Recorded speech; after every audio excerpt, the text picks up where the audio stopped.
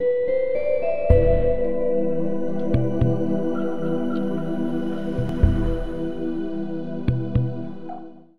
back to our Science-Based Solutions for Anxiety course.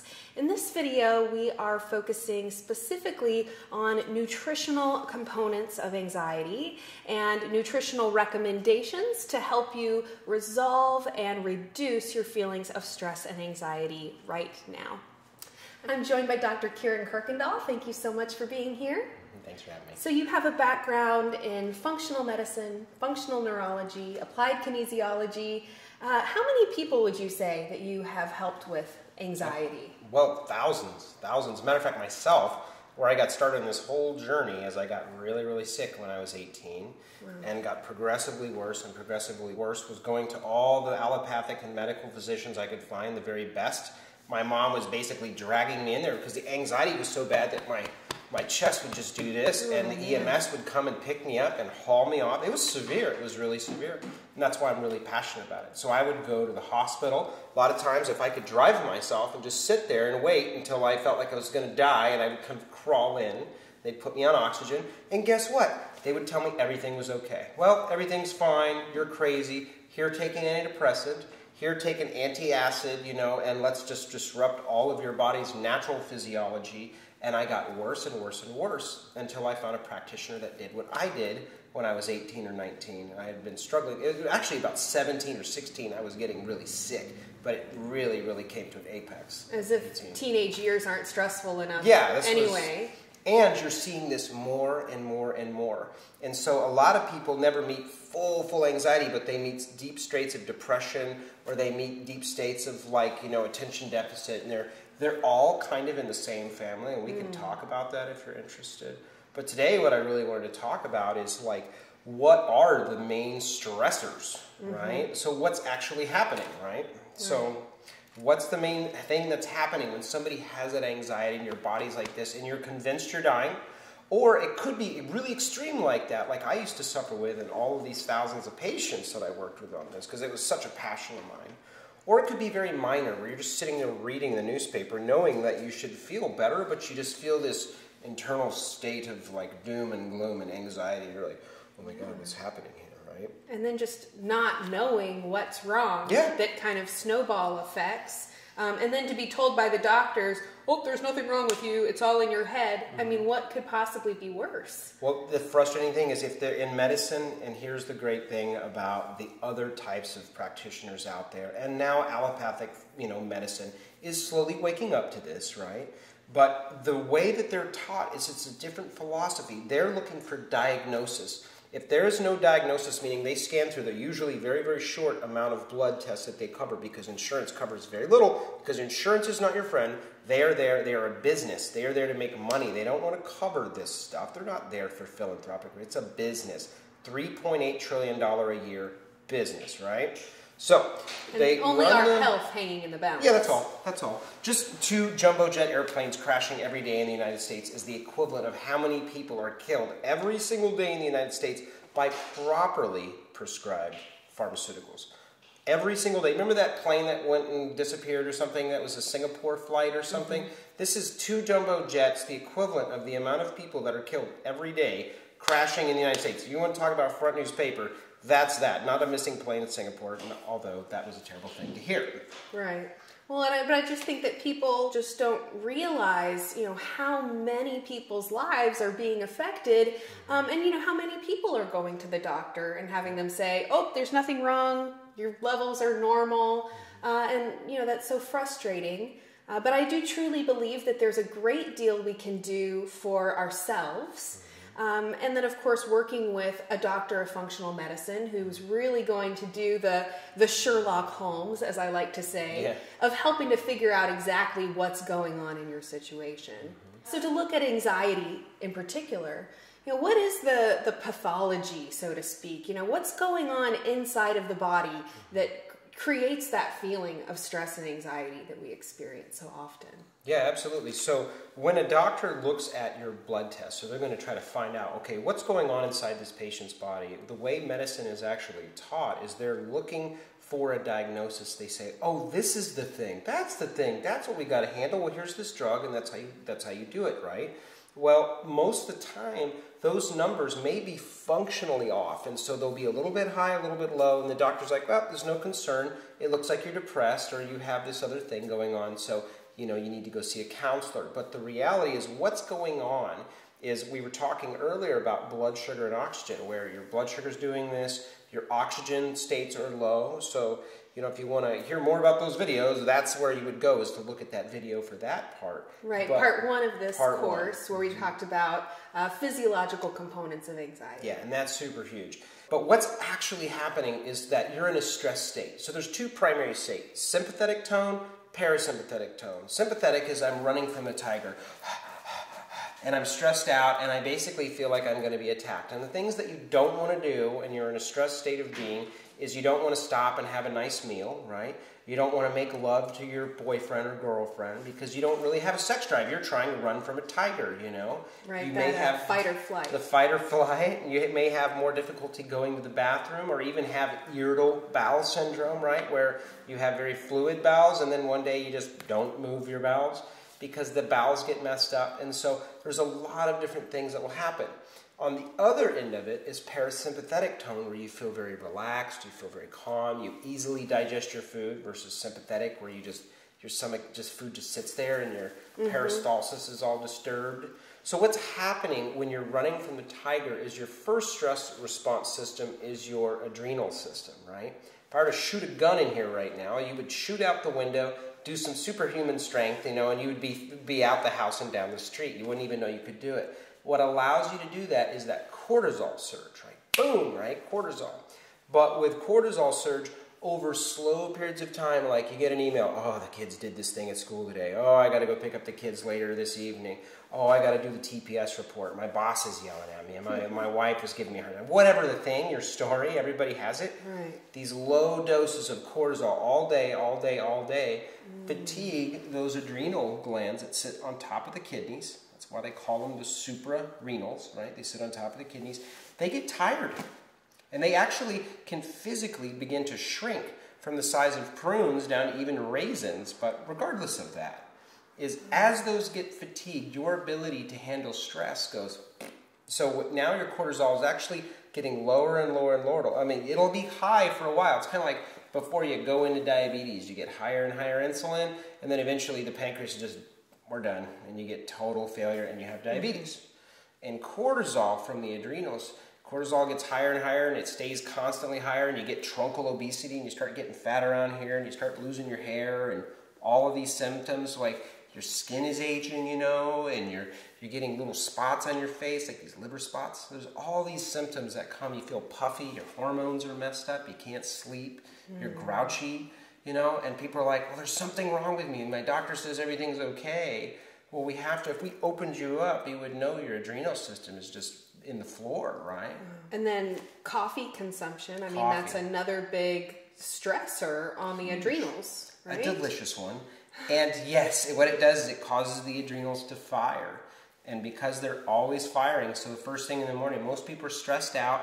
What do you get to do when you first wake up? You grab your phone, like, oh God, I gotta do all this stuff. Then you kind of do your thing.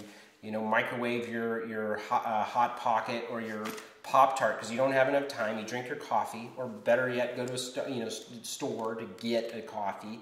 It's got lots of sugar in it, and you're on the roller coaster from the beginning of the day, and you wonder, why am I stressed? Right out the gate. Right at the gate. And so we need to think a little more broadly and think scientifically and intelligently. Just because it doesn't show up, this is the thing on the blood test, and thank God, because you're actually what I call in the gray zone. And if you're in the gray zone, the doctors really don't know what to do, but that's kind of good because now we're not putting you on drugs to fix something that's actually, if you changed lifestyle and did some basic nutritional adjuncts, which I want to talk to you about here in a second, we will totally shift the direction of your life very, very quickly. Right, so how do we support the adrenals? Okay, huge question. So number one, like we talked about in the last video, is balance oxygen and glucose, right? If you don't do that, you're missing everything, because if you don't have enough oxygen, you're going to feel like you're being strangled all day long. And so check out the first video in the series. On this one, what we want to talk about is, number one, is you need water, right? I like to think of it as an automobile. It's like a car. And so when you're driving the car, you have to have water in the radiator. If you don't put water in the radiator, you're going to have problems. The car's going to burn up. So many people in our society today were drinking things like diuretics and coffee and tea and soda. Every single equal diuretic you take with caffeination in it or alcohol, it pulls out that equal amount in ounces of water. So you're dehydrated, you don't know it. You're walking around a desert. So that's one. Car's burning up. Two is fuel, right? Is that what kind of gas are you putting? Are you putting in Supreme, or are you putting like the totally wrong thing, diesel? Take that car into an auto mechanic and you say, what's wrong with you, man? You're putting the wrong fuel in the car. But we don't do that with the human body. No, we're too smart for that. Right. Well, I think the automobile is just such an awesome metaphor or whatever for the body, because people think about their car, they take it in for a tune-up. You make sure that you're putting the right gas in it. You get regularly scheduled oil changes. If there was a problem with your car, you're not going to just take it to one mechanic and then be like, okay, $3,000, here you go. You're going to go get a second opinion. Sometimes people even get a third or fourth opinion on their car. But people aren't even doing that with their health. No. They go to their doctor, they accept it as the one answer. They're feeding their body, things that they know that they shouldn't be eating, but that they do it anyway, and then they act like it's going to work fine. But people can really think with that. Well, if you were putting, vegetable oil in your gas tank, would your car run? Well, of course not. No. So I think that's such a great, just point of comparison for people to understand. You got to put the right thing in the gas tank, just basic, core kind of understanding. Yeah, makes sense. The next thing, turn down the volume on the radio, meaning your life, it's way too loud, way too noisy. You go and rewind the tape in the human story 50 years ago of whatever city most people are living in. Just think about Austin 50 years ago, where we're from, Austin, Texas. Or you think about, any of these other towns. They have grown very quickly. With the advent of technology in the last 10 years, with the cell phones and the smartphones, right, have accelerated everything. So the noise is so loud. Turn down the noise so you can start to hear. Slow the car down a little bit, Pump your brakes versus just hitting the brakes because you're going so fast. We are riding our systems too hard, and then people come in and they say, "Fix me, doc." And I'm like, man, you are riding this car in extreme weather conditions, right. And then you're coming into the mechanic and saying, so we think it's kind of nuts that way. So, nutritionally, right, we got oxygen, we got good fuel, right, which we covered in another video series, number 1. Now we want to talk about nutritionally, what can we do? And one of the main ones is your adrenal system runs off of glucocorticoids, which is a fancy word that comes from mineral corticoids, which really means it comes from minerals. So the short answer to that is eat lots of good minerals that will feed your adrenal system. That will really help stabilize your system. You actually feel more relaxed. Magnesium allows your whole system to feel actually really, really calm. It's just cool. All right, so we've got minerals, and then we've got all the B vitamin pathways, right? B vitamins are super duper important. They allow your body to methylate and clear. It's one of the 3 primary liver pathways. So they help to strengthen you. They help to actually increase oxygen, but they actually give you energy. That's why you hear B12 shots in your butt and in your leg and those kinds of things. That's how that works, is they actually will energize you and feed the adrenal glands. Right. Make you feel more calm, which is good, right? So then we have good fats, because good fats will keep your blood sugar from doing this. So good oils, chia seeds, fish oil, those types of things, krill oil, choose your thing. What do you call it? OCT, or the oil, the MCT oil, medium chain triglycerides. I'm a coconut, tried and true coconut oil person myself. It's awesome, totally. Pick what's right for you. Yeah, and I think that when you look at the modern food industry, so to speak, you can see that there has been this huge trend towards low-fat foods, fat-free foods. Now, not only has this created a billion-dollar weight loss industry because people can't fill up without fats, but what it has done to the functioning of people's brains, what it has done to just people's ability to function in so many different parts of their lives almost always comes back down to, what are the fats in your diet? Oh, I eat a low-fat diet. And people think it's healthy. And people think that that's what it's supposed to be. Now, there's definitely plenty of unhealthy fats out there, the fried foods and the processed oils. And, of course, those should be avoided. But the idea that you're going to take the fat out of your milk or the fat out of your peanut butter is just so atrocious to me on so many levels. So I think it's important for people to be reminded that you do need those good fats. And if it's weight loss that you're worried about, it's not the fats that make you fat. And the fact that they've taken the fat out of the food and then replaced it with sugar so it'll still taste good, I mean, not only has that made billions of dollars for the sugar industry, but what it's done to people's health, their ability to lose weight, their ability to handle stress, is just atrocious to me. It's a crazy thing, and a lot of people really think that and I can understand where that confusion is. But in the world of physiology, which is the study of like the function of the body, right, to keep it simple, is that people think that a high-fat diet causes cholesterol. But the actual reality is there's, you've heard of LDL and HDL, right? LDL is supposedly the bad cholesterol, and HDL is supposedly the good cholesterol. But however we became, I don't think there was things that were actually put us in the beginning into our bodies that were bad, right? This was a marketing ploy to sell you Lipitor and other types of drugs.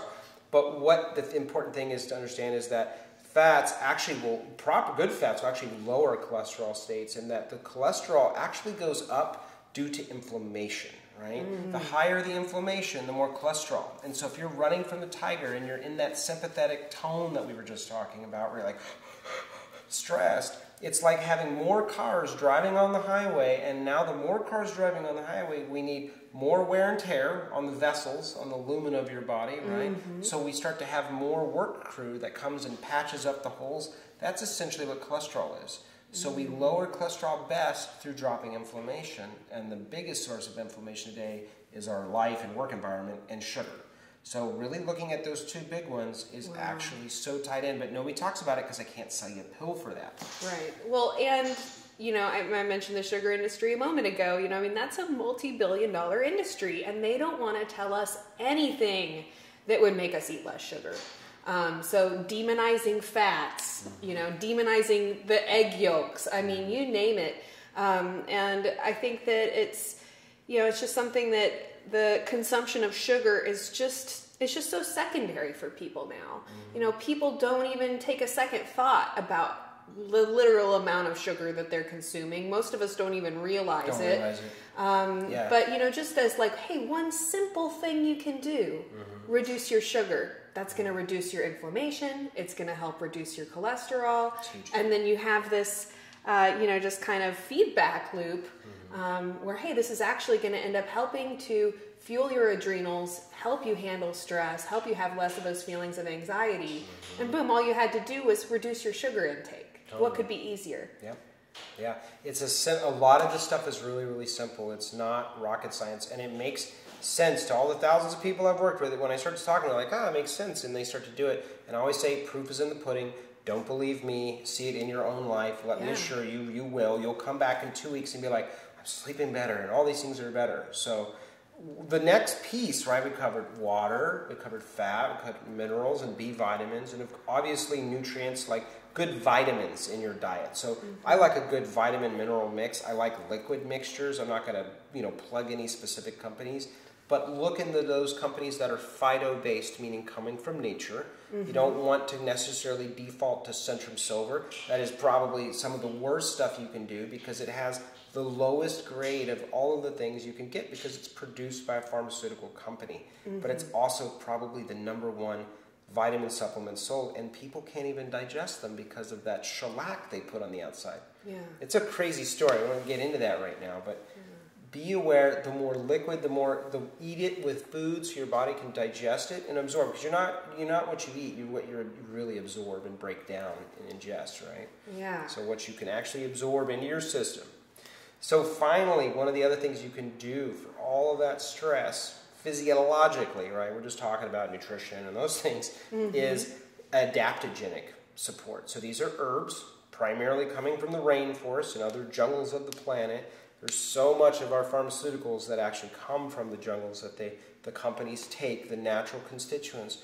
But the better that I've seen is take the natural constituents. There's different things like ashwagandha and the whole list of things. I personally don't like to just take one type of herb for a person. I like to do a synergistic effect. So you basically are taking a few different herbs, right? So you take those few different herbs in as support. And I personally have very, very specifics, and I'm very, very picky when I work with individual patients and clients. But just knowing that there's a few mixtures that you can take, really, really supportive, right? Adaptogenic herbs. And then finally, there's even glandulars, right? These are porcine and bovine glandulars that come from, young calf or young pig or those types of things. Those are extremely, I know some people don't particularly like that, so we don't use that on those people that don't particularly want to go a non-vegetarian route. But when your system's really tanked and you're exhausted, it'll bring you right up. And I tell people, if you're this down and out, like honestly, if you did this for 2 weeks, it'll bring you up strong enough to where the adaptogens will start to help and support. Some people's systems are so floored, and then we get diagnosed with, like I went through, with chronic fatigue, which means you're always tired. That's not a diagnosis, Like my buddy could have told, hey man, you're always tired. So you're a medical doctor now? Or fibromyalgia, which is fibrous pain in Latin, right? So they're telling you have fibrous pain. That's not a diagnosis. Like, where is it coming from? I could have told you that my entire body hurts. Yeah, that's why I came to you. Exactly. So what ends up, this is the real nuts and bolts where it hits people at home, is people's lives are at stake here. This is serious thing, and we're seeing more and more and more of it because just with the cell phone technology and the new computer stuff is we're getting so much information overload. We're getting so much stimulation through the optic chiasm, through what we call the superior colliculi of the light and sound. There's so much information. Your brainstem is bombarded. And so people naturally feel so overwhelmed. And so getting out of that and always going is really where the biggest support, and what I like to say medicine is in this thing, which doesn't involve medicine at all, but it's like getting out into nature. Maybe really looking at the underlying reason why you're in that office with me in the first place, which is, hey, I think maybe you hate your job, or maybe it's not really fulfilling your heart's potential or what you're really here to do. And you're really resisting doing what your calling is here to have you do. And that's why after a while, after so many thousands of people, I was like, I think I'm ready to take that to another level and start talking about the biggest issues. And doctors can make a lot of money and see a lot of patients just treating the symptoms, even from a natural standpoint. But we need to go deeper in like the heart. Right. Yeah. And that's our topic for our next video. But I think you touched on something really important there in talking about the herbs and using a synergistic blend that's really specified to the person. Totally. And, so getting back to that topic of, working with a doctor of functional medicine, there's a lot that you can do in just taking some of the supplements, that we've recommended here, but actually working with somebody who's going to, tailor make a protocol specifically to your life. There are so many different parts of us that dictate what our bodies need, our age, where do we live, what is our background, what is our diet like. And there's just so many components that working one-on-one with somebody who's going to create a program just for you is really so important. Totally. And it's not the same as, I'm prescribed this drug, and this drug. So people actually can work with you one-on-one, right? Yeah. They just, they can go to the website and actually sign up, and we can start that conversation. Because if you're building a house and you say, hey, put a kitchen in my house, that would be ridiculous because everybody, I want an island, I want this type of tile, I want it to look like this. Open floor plan. Yeah, with the windows, I've got this praying baby. Everybody's different, and so We need to be very specific. And let me tell you, people that do this will save so much time, so much energy, and so much money and heartache if they will just do a little bit of work with it. It's not an expensive process. And the next thing you know, you're out giving a gift to the world again, because you're back in your body. You're meant to be alive and to live and enjoy life, not manage your stress and manage your freaking anxiety. Let's actually play and have fun here. That's why we're here. And I think that's so true. You know, so much of our, kind of just fast-paced lifestyles has us, kind of stagnating in, I have back pain, I have anxiety, I have this issue, I have that issue. And there's this whole, amazing life that we should be living. Let's get past the back pain and the headaches and all these little things that are preventing us from really living our lives. Yeah. And that's what, Life Empowered is all about. That's what it's all about. And the reality is for you, could it be possible that I'm struggling with adrenal stress? Ask yourself these questions. Do I get grouchy if I don't eat? Do I feel dizzy if I stand up? Do I have issues with my hair, like my hair is falling out? My skin seems to be aging faster. I get cold hands and extremities. I feel depressed. My libido's low. I feel just worn down. These are all signs and symptoms, and they get more and more extreme, right? And so, but those types of symptoms are warning signs. If you just feel run down and not feeling that good, there's so much you can do if you catch it early, and we're seeing this in kids even now, which is very concerning for me. And this is affecting fertility, people not being able to have children, so they come in with more severe things, and when they do, they even have children with learning disorders, and pretty soon, like the 2030 prediction from DANS is that 1 in 2 children is going to be autistic.